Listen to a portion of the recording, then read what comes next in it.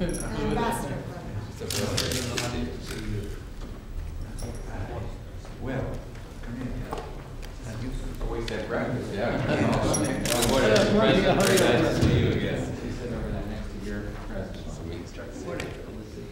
These are just ours here. There's general press corps. There's no press coming in. Later on after the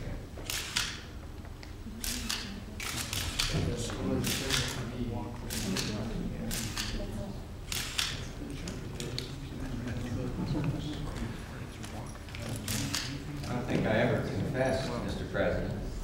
Last time we played on your tennis court, he and I had a game right here. Oh, and he won. I think my We didn't play singles. it's perfect. We played doubles. He usually wins. And even when he played with Bjorn Borg, I understand he won. That's because he was smart enough to Playing get with Borg it, his partner. with it, that's right. He's got an indoor court over there. I don't know what he gets to play on it. We hope to receive you in another condition because when you came, it wasn't very comfortable trip and very fast. And, Too quick, too fast. the occasion wasn't so beautiful. And he came after the spot of the Marines. He came the fast trip to Beirut. Spent only a few hours. 2 hours, but the president graciously received us. I think I told you in the palace, and you see it and see what he lives under. It's 5 miles. You walk around his balcony, and he says, "There's where the shelling comes in from." You walk on the other side, and here's where the bombs were falling. It just brings it home.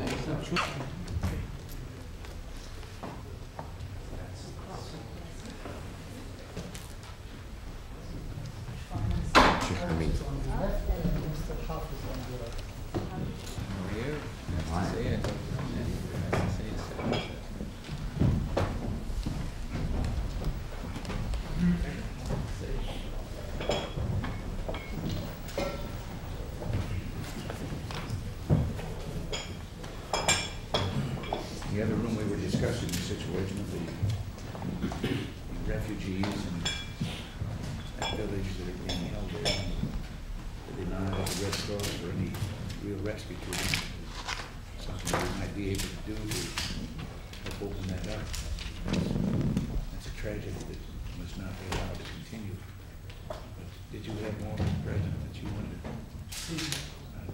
What is what taking place in Geneva? Hope that I know the talks there continue, but hope that will bear fruit. I know the frustration you must feel, and I want you to know that the United States is firmly committed to the objectives that we have consistently espoused there.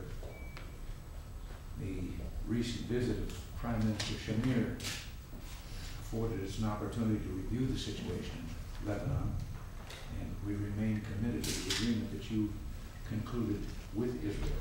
Here, which bears directly on the long-term security of Lebanon and the Middle East. And I think it's also important that we outflank the opposition. We realize the need to consolidate control in the areas that are not under foreign occupation and do more to rebuild the infrastructure in the Israeli area in the south. And as perhaps you've already been told, I don't know, in the meetings that have taken place here in our talks with Israel, that they would, in that area in the south, where they still are occupying,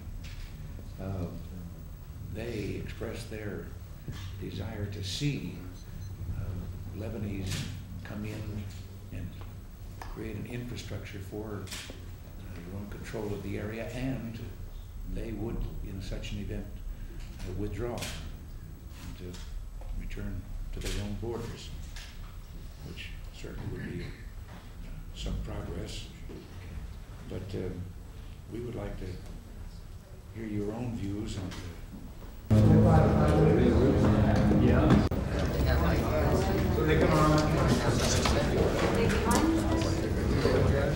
So we need the light.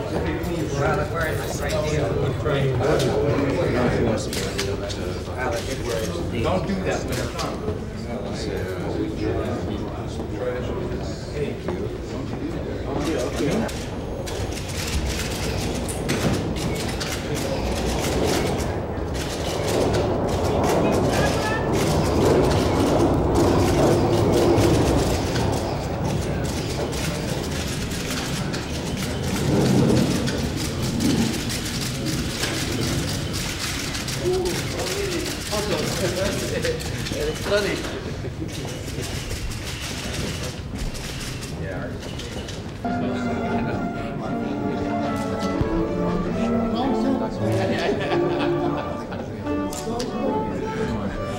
Anything for a change.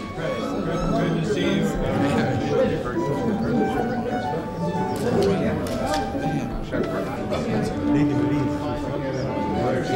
Well, I get daily reports.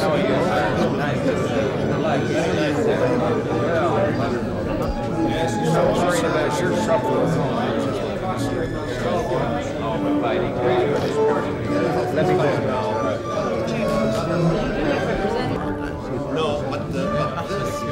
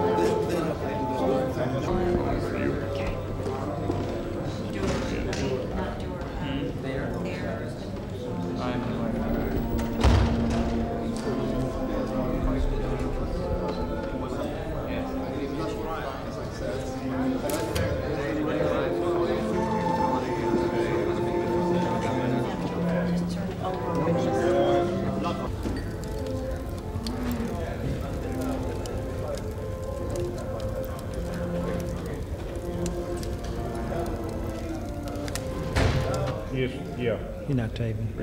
Taping now?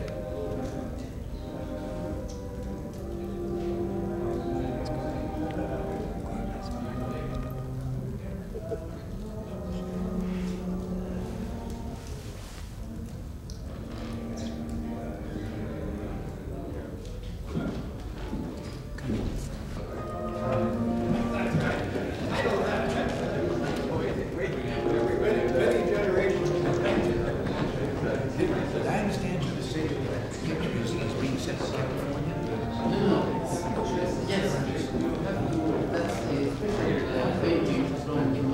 Listen, I know she'll be very pleased so much. We just had a few days there.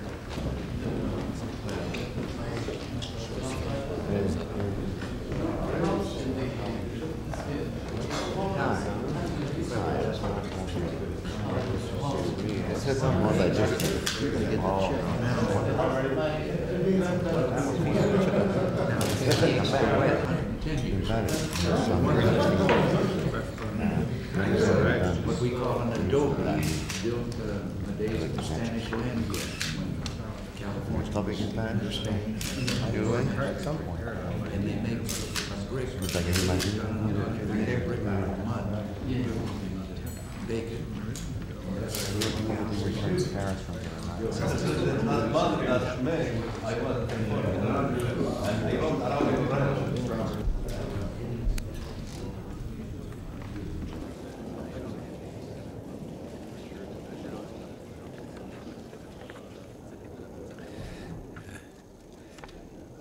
Well, it's been my great pleasure to once again welcome our friend, President Gemayel, to Washington.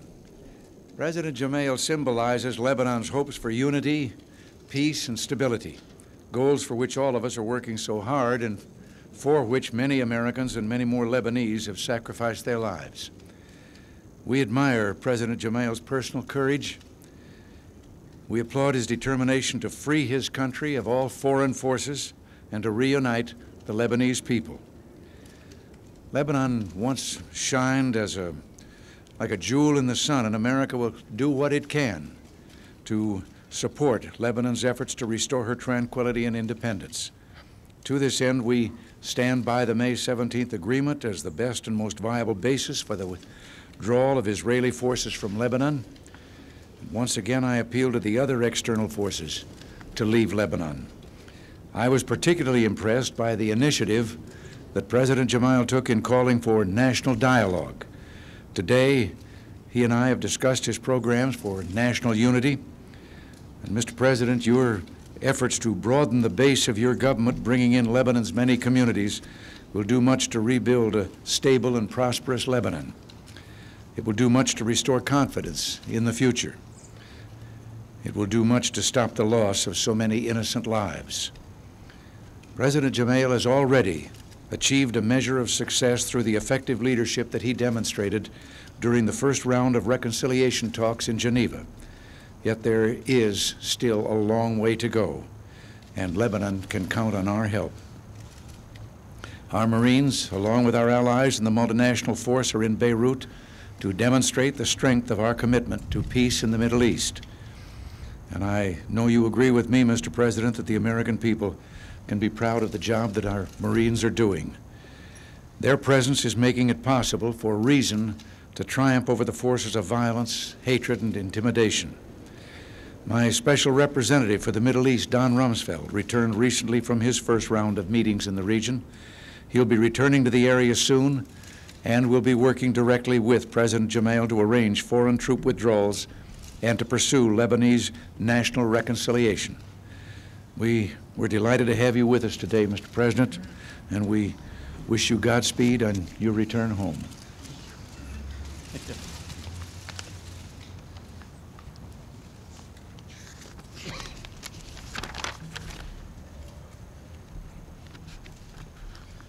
Mr. President, I want to thank you and the American people to whom we in Lebanon owe so much.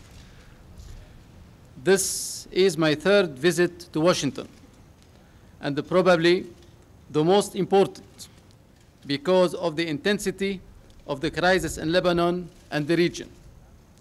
Yet, I am confident that actions properly conceived and executed at this time can result in dramatic movement towards stability, security, and peace. Today, we explored as partners the best ways and means not to merely implement agreement, but going beyond the letter of the law to set up the most appropriate mechanism and conditions for the achievement of our common interest and policy objectives. We found ourselves in full agreement on the necessity of withdrawal of all external forces from Lebanon and the full restoration of the Lebanese sovereignty and exclusive authority over all of Lebanon's territory within its internationally recognized borders. This, and this alone, will put an end to the continued tragedy which is now engulfing not only Lebanese, but Americans in Lebanon as well. Hence, it is imperative for us all to break the cycle of violence which has been preventing the people of Lebanon for the past decade from exerting their divine and natural right of self-determination and the shaping of a free modern society in full social and economic partnership. I found in Washington full comprehension of the fact that leading Lebanon out of the present impasse is not only a question of justice and right, but also a matter of common interest, both for its neighbors and the U.S.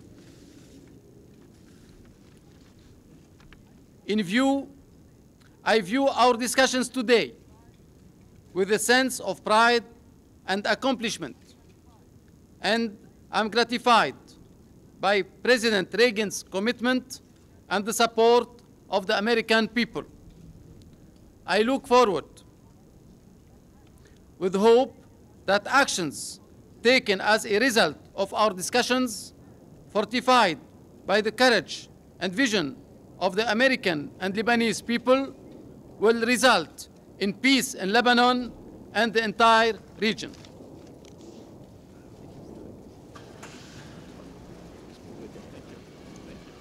Beautiful day, sunshine.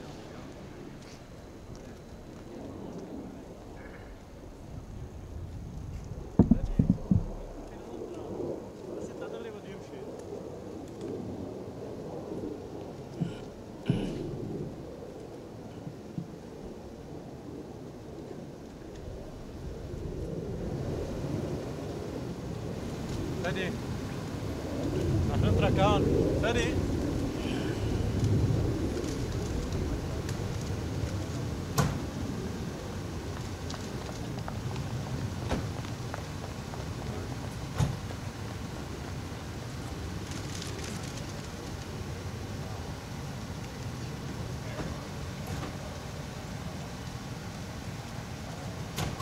Present.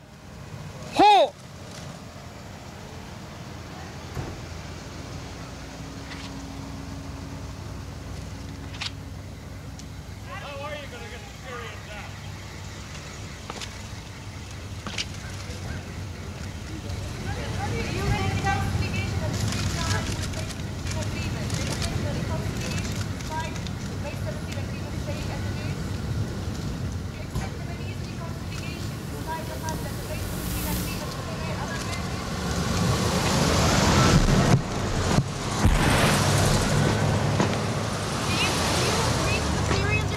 Hold up.